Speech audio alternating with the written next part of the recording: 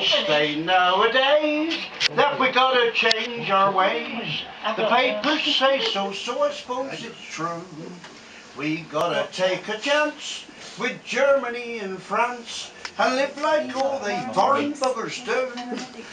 I wonder if they'll build the Eiffel Tower on Whitby Hill, gondolas down on the River Esk, and we'll all drive on the right and drink up all the night when the common market comes to Whitby town.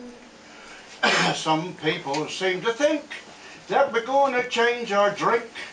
Rumours going, and it could be right, that they saw a great big tank of Portuguese in black stuck in Whitby High Street t'other night.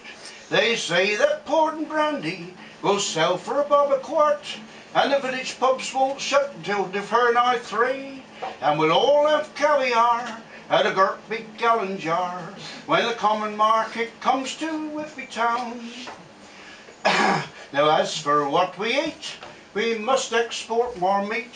Send them all our best prime beef and ham, while we do stuff our guts with Transylvanian nuts and German garlic spam. When George comes home from milking, he'll get a big surprise when he sits down expecting Irish stew. His wife says, "George, I'm going to get 'ee a gert dollop of spaghetti when the common market comes to Whitby town." When market time comes round, down the pub they'll all be found, cluttering up the old public bar all day, and you won't get through the door for mushies and seniors arguing all the price of summer ale.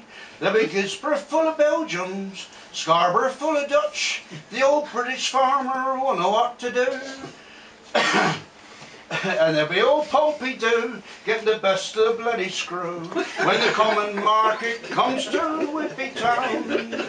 Now evening time, I suppose, we'll sup a Barvin Rose like they do in the Argentine, and we'll watch them foreign blokes with girt big hats and cloaks flamingoing down on the village green. You'll have to watch them wenches when them dark-haired lads get here. The old village boys will have to form a queue.